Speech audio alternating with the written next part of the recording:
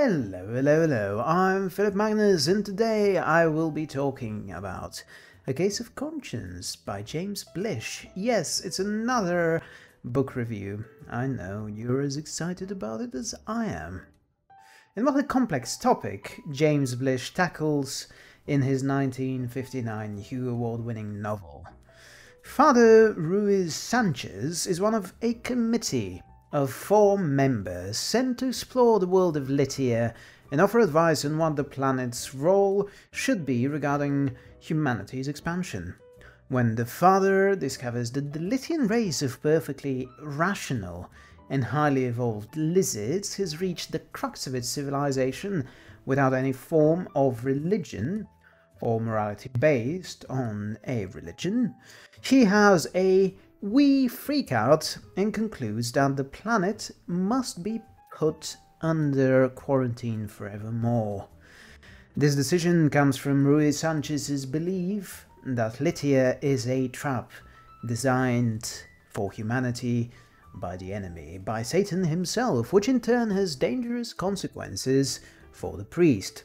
He falls into the heresy of Machianism, which offers a metaphysical and moral dualism centered around the belief that evil is in fact as powerful as good, and that to God's goodness there is Satan, who is equally capable as him to imbue life, to create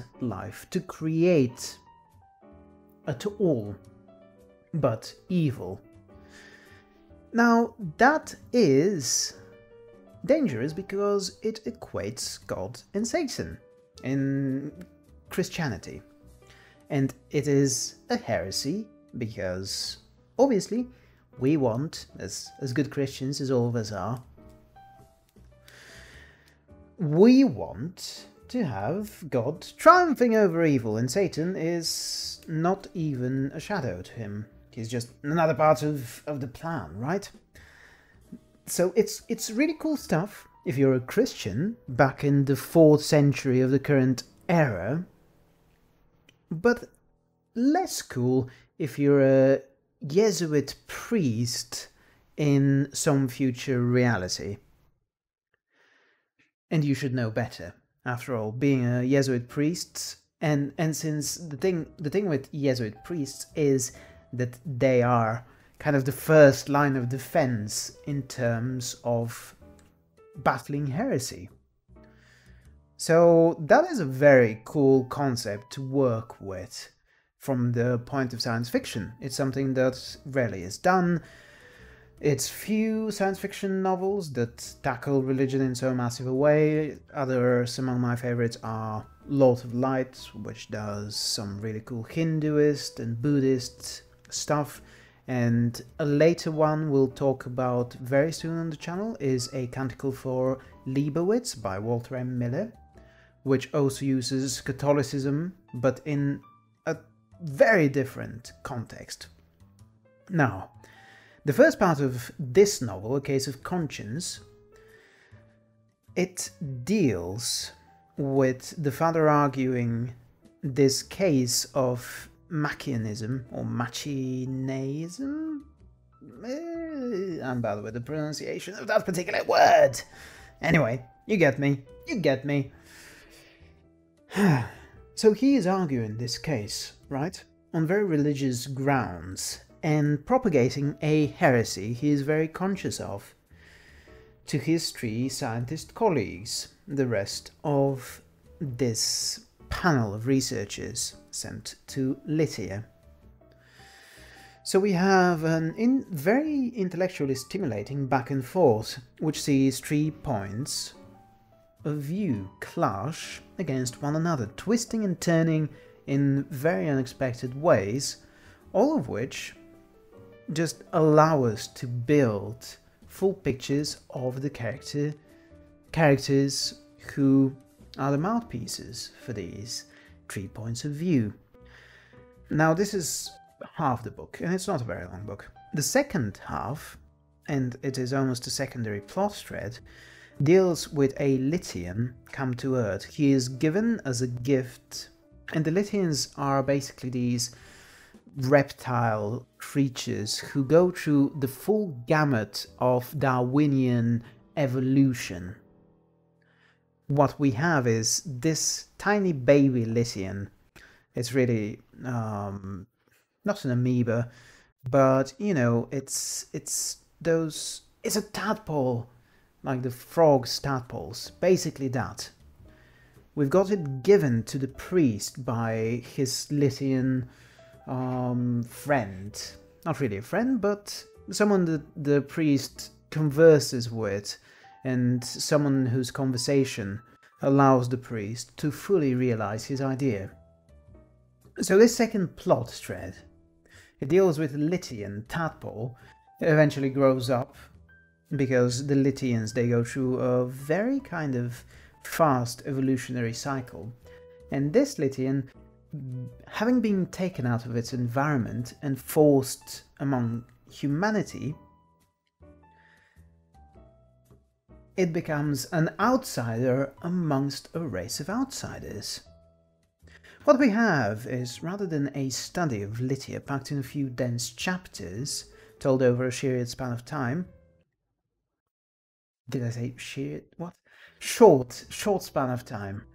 Blish tells this second part of the novel over a longer period, concentrating more on the dangers of rousing an angry populace through the use of modern media by a demagogue, which is kind of eerie to read in 2021. Jibes towards our common political reality aside, the latter half of the book deflates a little compared to the strong start. The Lithian, who grows up with all the rational capacity of his species, is able to throw into chaos a humanity driven mad underground. And this is a notion I appreciate very much. The ultimate outsider drawing from the fears of this alienated populace towards a violent frenzy of purposeless violence. Eventually, however, we are returned to the original conversation of the book and treated to a hell of a conclusion. This is a sci-fi of its time, in that it speaks directly to the fears of the 1950s, of the late 1950s no less, of an oncoming nuclear apocalypse. Humanity back on Earth lives mostly under billions of tons of concrete set in multiple layers, the lack of sunlight, and living like rats in this maze for most of the population, and a population that is threatened by the constant possibility of nukes raining down. Now, this maze has created a number of psychoses to appear and spread all throughout humanity, and all that's necessary for things to spin out of control is a demagogue with a powerful enough will and rhetoric. And again, it's a little bit eerie, isn't it? It is a good sci-fi. I can see why it won the Hugo.